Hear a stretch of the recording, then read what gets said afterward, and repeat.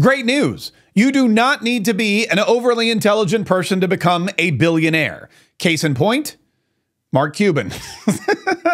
Mark Cuban, top Kamala Harris surrogate, a guy who's going out there trying to defeat Donald Trump, trying to get white dudes to vote for Kamala, was on The View because, you know, a lot of white dudes watch I guess white dudes for Kamala watch The View. And I won't play you the clip because The View likes to strike us with copyright strikes. But what Mark Cuban said about Donald Trump, and more specifically women who Donald Trump surrounds himself with, caught some major backlash, and he got scorched on social media by some of the biggest, brightest, strongest women we know. His comment about Donald Trump was, and I quote, "He never surrounds himself with strong, intelligent women ever." End quote. Well, as you can imagine, a lot of strong, intelligent women who hang out with Donald Trump and who have worked with Donald Trump took umbrage and offense to this remark and spoke out on behalf of, well, themselves and the former president of the United States. Also, Byron Donalds, a congressman from Florida, said, look, this is becoming a habit now. 3 days ago, Tim Walz called us all Nazis. 2 days after, Joe Biden called half of America garbage. Now Mark Cuban is out there calling Republican women weak and unintelligent. Another person who took umbrage with this was Alveda King, PhD. Dr. King is the niece of Dr. Reverend Martin Luther King Jr., the #1 human rights activist and civil rights activist of all time. And she went in her car, she hit record on her phone, and she had this message for Mark Cuban. Heads up. Mark Cuban just said, and I quote, "There are no strong, intelligent women around President Trump." Cuban's words are mean, sad, and misogynistic. And the left can't even define what a woman is. I am evangelist Alveda King, and I pray for my friend, President Donald John Trump. Yeah. Look, I'm gonna miss this. Oh yeah, sorry. Wait, I'm gonna miss this campaign so much, man. I'm gonna miss the just the unexpected things that happen every single day. For example, Mark Cuban getting reamed by Martin Luther King Jr.'s niece for being a misogynist. That's not something I saw coming in this campaign, but you never know what you're going to get. You never know when the candidate's going to show up working at a McDonald's or working the drive-thru. You never know when the president of the United States is going to hand him a victory by saying something like this. The only garbage I see floating out there is his supporters. I mean, again, between Mark Cuban and Bill Clinton and Joe Biden, Donald Trump has three of the greatest campaign minds right there. They are all three of them torpedoing Kamala Harris's campaign and just adding fuel to the Donald Trump fire. For all of the people out there that needed an excuse to support Donald Trump, they're getting them. They're getting them. If you are on the fence, if you're a moderate, if you're like, I just don't know if Donald Trump seems like he's divisive. Donald Trump seems like he's antagonistic. But then you go out and you hear Kamala Harris's vice presidential candidate calling everybody Nazis, saying that black and white and Jewish and Asian and Indian people who were at a rally in Madison Square Garden are all Nazis. It's a Nazi rally. Hillary Clinton saying they're reenacting a Nazi rally from 1939. Then you've got Joe Biden with the garbage comment. And now Mark Cuban, billionaire owner of the Dallas Mavericks and star of Shark Tank, which, why is this guy even a thing? Why is he even speaking out? Thank God he is, because he's angering a lot of women who now may go out and vote for Donald Trump because they don't like what Mark Cuban said on The View. There's more. There's tons more. Look, this is Riley Gaines. You know Riley Gaines, athlete and activist. Listen to what she said. All right, let's just unpack this really quick. Just in the past week alone, Trump supporters have been called Nazis by virtually every media outlet. We have been called garbage by the sitting United States president. And now Mark Cuban has come out and said there is no such thing as a strong, intelligent female supporter of Donald Trump because they don't exist. Respectfully, Mark Cuban, you would not know a strong, intelligent female if she slapped you across the face. which you're such a beta, you might actually kind of like that. I mean, I love that. You know what? This is what, to me, a presidential campaign should be all about. This is not, Donald Trump doesn't need to come out and defend himself against every attack. Donald Trump does not need to come out and say anything about these horrific remarks that Mark Cuban made, this ridiculous, misogynistic, sad and mean commentary that he made on The View. Which, by the way, I mean, if you really want to say something like this, you should actually say it to the women who are involved, which, in fact, if you look at the New York Post today, let me pull this up real quick. The New York Post, this is the cover of the New York Post today. Say it to their faces. And you've got a whole litany. Look at this. Anna Paulina Luna's up there. You've got Sage Steele. You've got Kellyanne Conway, Melania, of course, Kristi Noem right in the front, Kayleigh McEnany. It's all these strong, intelligent women who Donald Trump has surrounded himself with. And there's tons of them. Sarah Huckabee Sanders, in addition to being his former White House press secretary, Sarah Huckabee Sanders is now the governor of the state of Arkansas. You don't get to be the governor of the state of Arkansas unless you're a strong, intelligent woman, or unless you're Bill Clinton and you sleep with a lot of strong, intelligent women. Here's another one, Kellyanne Conway. You know Kellyanne Conway. If you don't, let's review. Kellyanne Conway is the only woman to successfully lead a winning presidential campaign. No other winning presidential campaign has been helmed by a woman. Kellyanne Conway was the first and the only one to do it. And now she is still an outspoken advocate for President Donald Trump. Here's what she said. Hey, it's Kellyanne Conway with a special message for Mark Cuban and all the other misogynists that support Kamala Harris and love to spew hateful, divisive, sexist rhetoric. Recognize this place? This is the Ellipse, where presently a strong, intelligent woman is speaking without a teleprompter. Boom. Recognize that place? That's the White House. Your handpicked candidate, Hillary Clinton, lived there as wife of a president, but not as the president. Donald J. Trump beat her, in part because he is unafraid to surround himself with strong, intelligent, capable men and women. There you go. And that goes on. I mean, and I love it. It's like, it's not just trolling Mark Cuban. It's throwing in attacks on, Hillary Clinton. It's throwing in attacks on Kamala Harris, which you have to do when you're a surrogate. This is Caroline Leavitt. She is the current white press secretary for the Trump campaign. You've probably seen her all over the place. She's in the office. They did a little TikTok video. She just had a baby, by the way, and she's still out there campaigning for President Trump. Here's Sage Steele. Never see Donald Trump around strong, intelligent women. That's the quote, Mark Cuban. I gotta say, I have known you and respected you and loved you for a really long time and have watched every single one of the comments you've made over the last several months.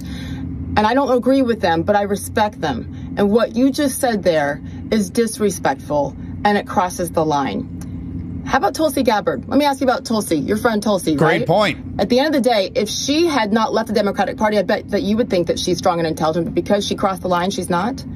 Maybe more importantly, how about personally? We know each other. You and I sat next to each other. Remember at the IU basketball game when Bob Knight came back 4.5 years ago? Me and my daughter for a couple of hours, and you sat and you talked to, forget about me, how about my young daughter, who I think is intelligent, who looked up to you? How about your own daughters? What if someday they decide to think differently than you with their politics? Are they not strong and unintelligent? What is that? You talk about not being divisive, and look at what you're doing. Shocking, because I thought I knew who you were in your heart and your core. I know you're a damn good businessman, and this is just stupid. I don't get it, Mark. Not okay. That's one of the harshest ones right there anyway. I don't get it. You, me, we were friends. You talked to my daughter. What about your own daughters? What if one day they come home and say, Daddy, I think I'm a Republican. Are you going to tell them that they're weak and stupid? You know, Mark Cuban, Mark Cuban's such a great, I always hear this, Mark Cuban's such a great businessman. Mark Cuban's such an amazing, is he really a great businessman? I mean, I'm going to be honest with you. I don't know his entire history, but I know that he came up with a sports betting app and became a billionaire. Is it really hard to become a billionaire by opening an online casino? I feel like if you open an online casino or any online betting operation, you're pretty much printing money. What was it he did after that? He bought a sports team? Okay. Has a sports team ever been a bad investment? I'm in Jacksonville, Florida. The Jaguars are the horriblest team ever assembled. The owner doesn't seem to care. The coach doesn't seem to care. They have a losing record, but you know what? They're still worth over $1 billion, and their value increases year after year after year. Is Mark Cuban really an amazing businessman, or is he just a guy who got lucky and managed to hang on to some of his money? Now, again, the list goes on and on. There's more and more I can see. There's, this is Mercedes Schlapp, who's a prominent Republican, worked with the RNC. There's Carrie Lake. I mean, again, this is great. That's the parody account. There was one from Drea de Mateo, who I wanted to bring up. Let me see if I can find that one. But over and over again, I mean, it is just wild.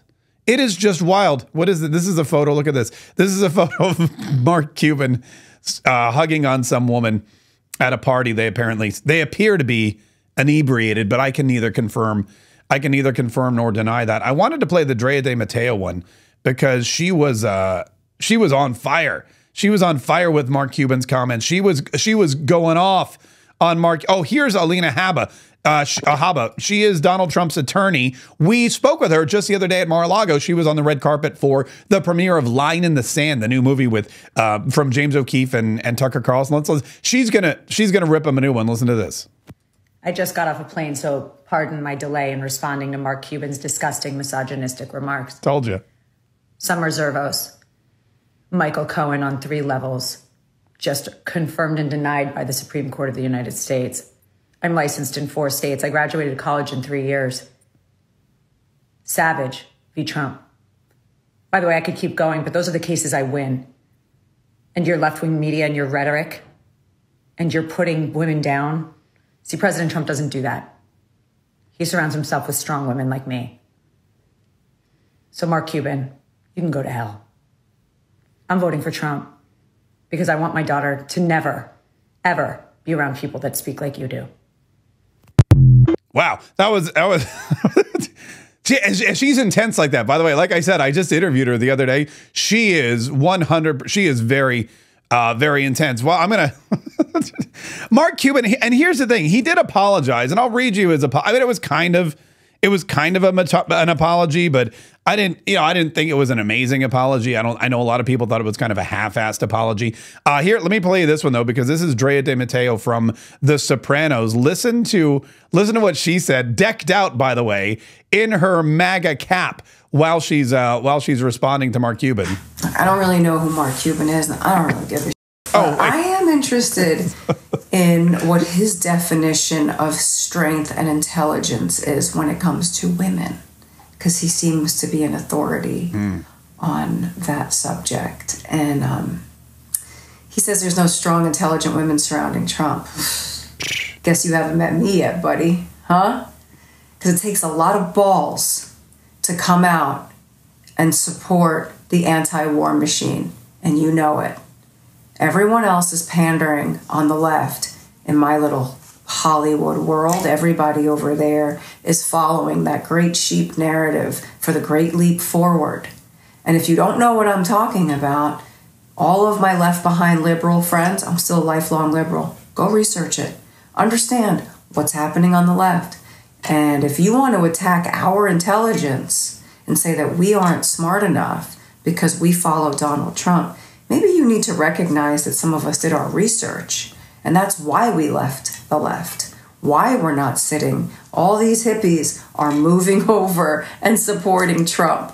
That's right, I'm wearing a MAGA hat. That means make America great again. What is so toxic about making anything great? How nihilistic has society become that you will listen to the people on the left trying to lead you into complete war and destruction and darkness, and you want to attack our intellect because we're supporting the sunshine and freedom and love? Shame on you. I don't know who you are, buddy, but you are not thinking about my children when you make comments like that. Yeah, by the way, the most insulting thing you can say to someone like Mark Cuban is, I don't know who you are, buddy. because people like Mark Cuban, they live and thrive and are driven by ego. Mark Cuban believes he's this massive star, this business success, this entrepreneurial guru. Mark Cuban's always out there slinging advice. He's sitting on Shark Tank. He's trying to invest in people. He goes on The View and tries to lecture women about how dumb they are and how unintelligent they are and how weak they are for supporting Donald Trump. And that is all him trying to make him prop himself up. So bravo to Dre De Matteo, because again, if you see an egomaniac like Mark Cuban walking down the street, if you see an egomaniac like Mark Cuban spewing this hatred and this BS and these misogynistic comments, if you ever see someone like Mark Cuban who's out there trying to make themselves bigger and better than they actually are, the best way to knock them back down is to say, who are you? Who are you? I don't even know who you are. Never heard of you. Mark Cuban? He did say he apologized. He wrote, "When I said this during the interview, I didn't get it out exactly the way I thought I did. So I apologize to anyone who felt slighted or upset by my response. As I said, it wasn't about Trump voters, supporters, or employees, current or former, and I set myself up for the 6-second soundbite. No excuses, can't nail every interview. My skin is thick enough." What bothers me, though, is that so many of the comments or media in support of or against me has some level of insult attached to it. Not just here, but everywhere. I'm not blaming anyone. We are where we are. Here's hoping that changes at least a bit in a week. Now, this is probably one of the worst apologies I've ever seen. If you're going to apologize to people, you apologize to people. And he didn't apologize to all women or women who he insulted. He apologized to anyone who felt slighted or upset. But then he went in to say, what bothers me? If you're apologizing, nobody cares what bothers you. You're supposed to apologize and put a period on it. As Joe Biden likes to say, apologize, period. Mark Cuban doesn't do that. Mark Cuban says, I apologize. But you know what really bothers me is, and this is rich, the insult. Every single comment against me has some level of insult attached to it. Here's hoping that changes. This dude goes on and insults dozens and dozens and dozens of strong, intelligent women by saying if they support Trump, if they work with Trump, if they're loyal to Trump, if they believe in what Trump believes, if they vote for Donald Trump. Think about this. If you're a woman and you voted for Donald Trump, Mark Cuban believes that you are weak and stupid. And he's annoyed. He's bothered by the fact that people are insulting him. I got to tell you, I've been accused of being an egomaniac. I've been accused of being someone who's full of myself. But even I couldn't even imagine saying, you know what? What really bothers me is that when I insulted millions and millions of women by calling them stupid and weak, what bothers me is that people responding to me are insulting me. That's got to change. I tell you, I'm going to miss this campaign so much, so much.